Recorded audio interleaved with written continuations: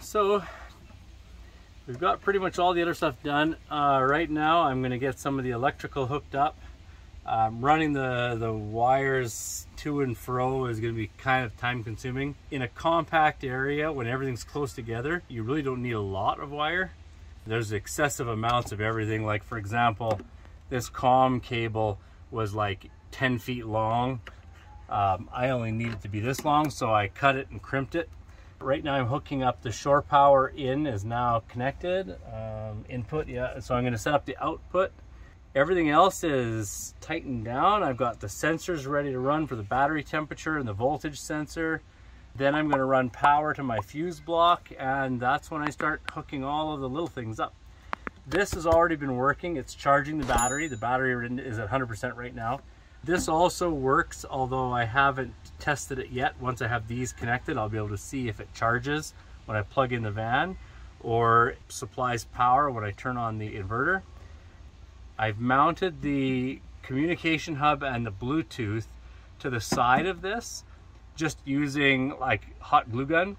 If it gets really hot, it might fall, but that hot glue gun glue is pretty stable, pretty robust, and good for pretty hot situations. And yeah, now it's just cable management, cord management, and trying to make everything look. And you have to do the fridge yet? The fridge, yeah, that's once this is done. Right, I got you. Yeah, and then I'll have all of the individual stuff set up on there, and I'll start running all of the individual runs. And switches, we have to find those, or I'm gonna have to order new ones. We had custom push button ring light up pretty little switches, but we don't know where they are. We can't find them. Eric put them into safekeeping and now can't find where that safekeeping is. And they're now kept safely somewhere I don't know or have access to. So yeah, I'm gonna continue on my way, and hopefully we can get some of this electrical wrapped up. We're still waiting on the upholstery. When that comes, I'd like to have this all wrapped up and the van pretty much fully functional. So I'm gonna get to it.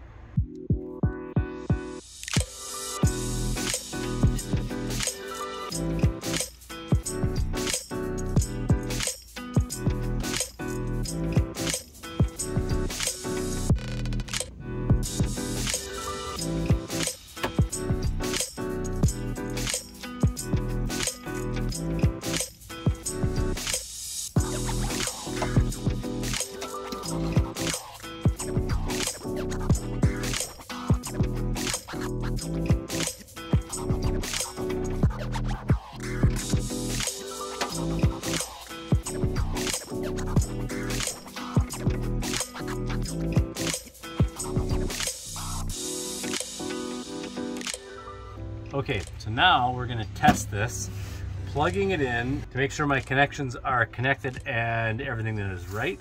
I'm gonna take the camera, I'm gonna get Marilyn to go and plug in the van. It's on wide ones, right? Yeah, yeah. So I'm just plugging in shore power? Yeah, yeah. With that large cord? Yeah. Just so you can see. Don't plug it in yet, but I want to see what happens on the screen when that does.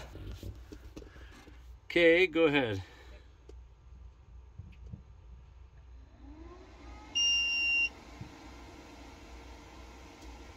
$121 volts input. I don't know what that means.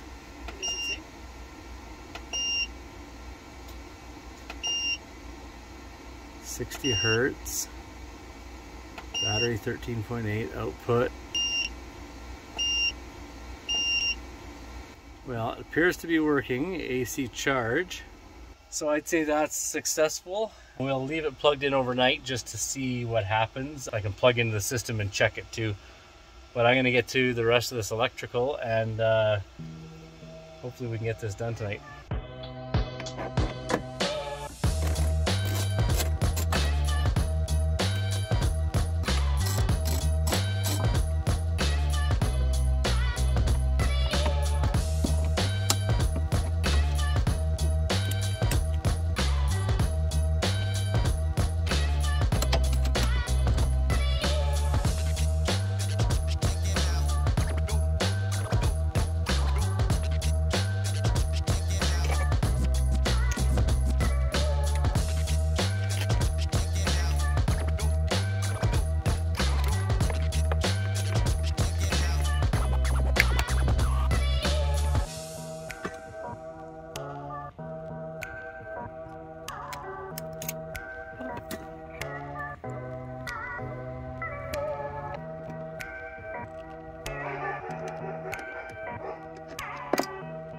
So the stripes are negative. What color usually denotes positive and negative? Red and black. Black is negative? Yeah, but that can even change quite a bit. So blue would be negative? Blue is nothing. Blue is the size for the I see. For the wire. Blue just tells you that it's for a certain size gauge. Yellow is larger, blue is middle, and then red is small.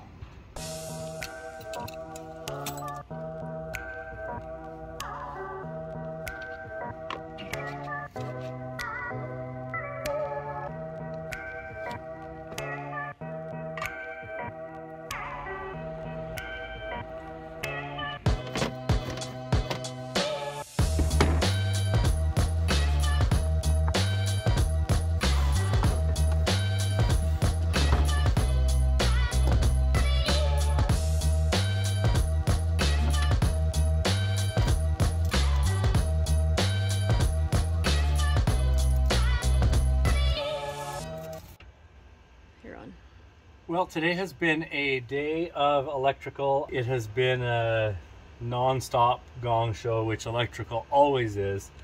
So try not to get hard on yourself if you're doing your own. It will be difficult. You'll get things wrong.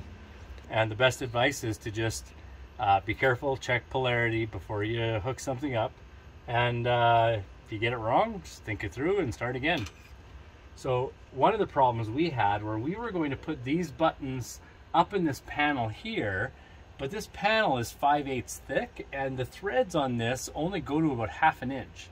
So there's no room for us to thread on the other side. We did think about maybe gluing them in place, but we didn't like that idea. So what I did is I made this aluminum plate, which will sit up inside here and mount inside the cabinet so it's out of sight. One of the things Marilyn was complaining about was that she liked how this was totally clean, nothing interrupted it. Like the outside of the cabinets. Yeah, the outside of the cabinets. I mean, it's not clean right now because the cabinets are gone, but if we had drilled holes, then there's something in the cabinets, and so she kind of got her way with this, mainly because we didn't have any other option. Really what happens here is we've got hooked up so we have ambient lighting. When you turn that on, we're going to have some trim lights too, so it's enough that in the middle of the night, if you need to turn on a bit of a night light, this serves that purpose. You can turn it off just by hitting that again. I'm probably going to add a dimmer to it just so we can turn it down. Although it'll be inside a cabinet anyway, so. Well, but the other ambient lights won't be. They'll be outside. Gotcha. But like we have the fridge is working right now. We have USB. USB is hooked up and working. This is the inverter. There you can hear it powering up. Takes forever. Question, why when you press them individually don't they light up? Because most of the time we don't want them lit. Gotcha, I'm just wondering. But we can do that. It just requires more wiring. That's fine, yeah. How does it turn on all, like when you had them all on? Oh, that's just the ambient light. So yeah, if you want that on, you can leave it on. Then this is going to be the lights, which we're actually just hooking up now. That was a bit of a gong show and a huge risk.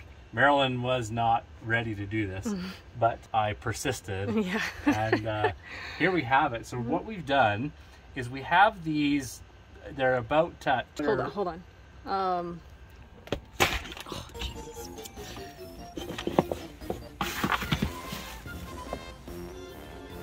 Go. They're 2-inch diameter pot lights, and they're really quite shallow. They're only about maybe 8 or 9 millimeters high. So we were unsure how the sunroof was going to affect. That's open. Oh, that's open. I was like, what? That's stuck. I panicked for a minute, thought maybe we messed something up. I told you before you wrecked something. But the sunroof is open, so we can't slide this. But anyways, we wanted to make sure that this cover didn't interfere with the lights. And so we took the risk. We drilled one, popped it in, and sure enough, lots of room. It flows well. Nothing is interrupted. And so the beauty of this is, it's like we can just reach over here. I don't know if you can see. It's right here, right above my thumb. Yeah, it's just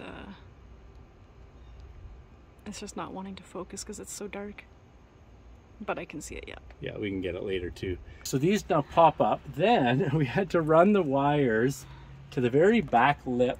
I undid these two plastic plugs that hold the roof in place, pulled it down a little bit, and we used a coat hanger to run the wires back, had them dangling out here, and then we were trying to run them into this compartment. There's a little hole there, and we tried getting it through there, couldn't get it there, something impeding it there, I don't know what it is.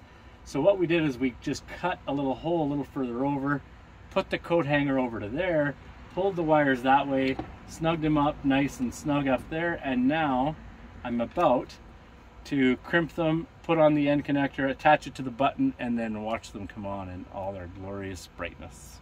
This is going to be the culmination and the end of an arduous day of getting all of the electrical hooked up. But we'll give you a tour of that here as soon as we finish hooking this up, just so you can kind of see what we've done. Measure once, cut twice, as they always say. Now, which one is... You said that wrong way, or on purpose? Yeah. All what I do need to do is see which one's positive and which one's negative. I need my blue meter. One thing I don't know, these are marked. I think I know which one is negative, but I also don't want to hook it up to 12 volts and have it be wrong and then blow these out. So I'm using the diode checker on my meter. That comes in handy for moments like this where you really want to be sure.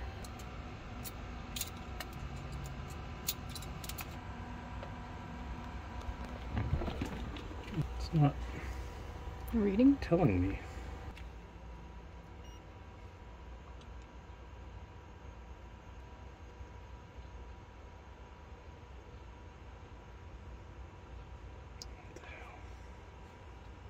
Okay, so I'm cheating. The diode tester wasn't reading one way or the other, which might mean that these have a protection circuit that makes it so you can't reverse polarity. But this is the driver for it. So if I hook this up to 12 volts, I can come to these pins and see which one's positive and negative.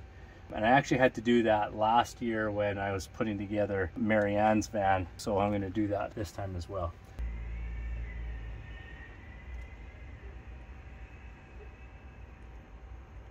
So now I need to find 12 volts.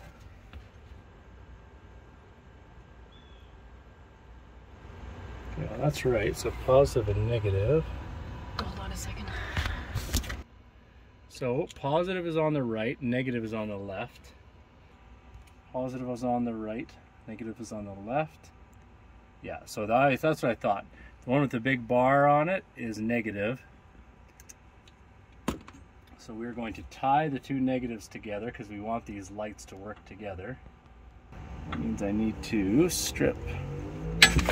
Ouch. Ow, ow, ow. Somehow I stabbed my toe with that.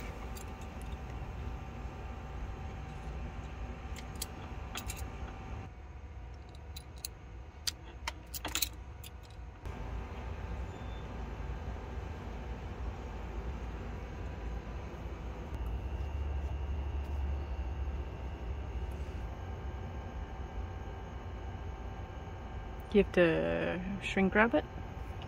Yep.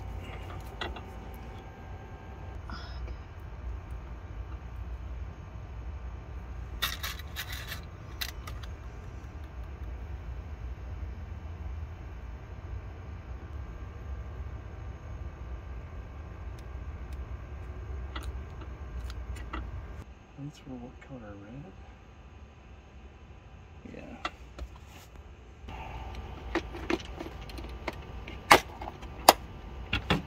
We've also color coded these as well, so that if someone has to do troubleshooting in the future who isn't me, they'll be able to do it without having to guesstimate. Work too hard to figure it out.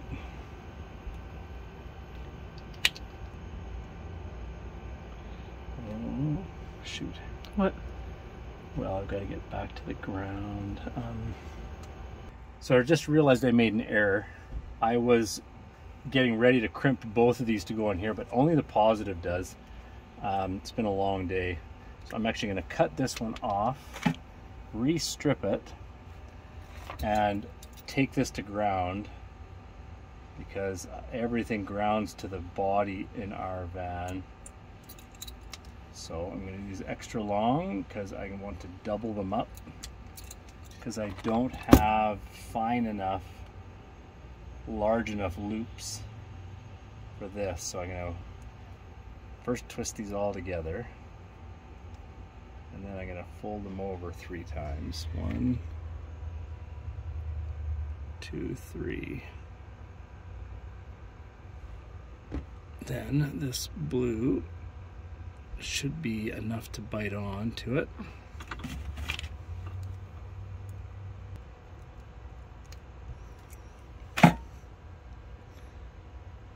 It's probably a little too dark up here for you to see the ground, but it's just a riv nut with a large bolt in it. So you can see there, I've already got another ground for the fridge on here as well. Or sorry, that's actually a ground for the lights on that, the ambient lights. So now that our ground is grounded, our lights are going to go right here. Oh, actually, I need to shrink this first.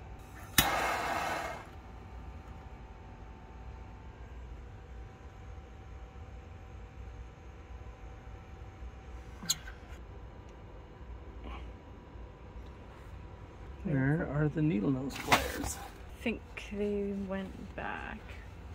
Do you need them? Well, I don't know. If I tried doing these without them, that's when I bent that one. Should I get them? There.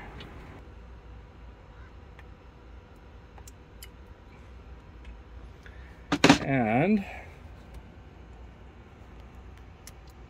lo and behold, we have lights. Do that again? You can see how bad I'm sweating. Well, that's slick. That casts a lot of light. Way better than we had in our last van. We just used kind of this one, the van door light. It's functional, but leaves a little bit to be desired. So what we will have to do is add a dimmer when we finally figure out a solution for where we're going to put these long term. We'll have a dimmer knob so we can also turn these down. But I think that wraps up today. I think I'm going to put the cabinets back tomorrow, so we're just going to wrap up and leave it the way it is. Then in the light we can shoot some more of this, so what you saw while we were talking we had B-roll for. It's like 9:30? At least. Time to go in, I think. Yep. We have, tomorrow's Friday? Yep. And yeah, Friday to wrap up the other stuff, get the cabinets in. Hopefully Saturday the cabinet guy can finish edge taping the last few remaining things. Upholstery's coming on Saturday. And upholstery, they said Saturday, I'm going to hold them to it. We'll be like parked out the back of their shop, itching, waiting. For all intents and purposes, this is now as functional as our last van, minus the water. That's the only thing that's missing. And it's not that we're not putting it in, we just won't get to it this trip. Yeah, that's going to be a fall project. Yeah. All right, well, nice seeing you. Don't forget to like and subscribe. Don't smash the like button, just click it if you think this is enjoyable. Marilyn hates it when people say, smash that like button. Are you done? No, just getting started. You're on.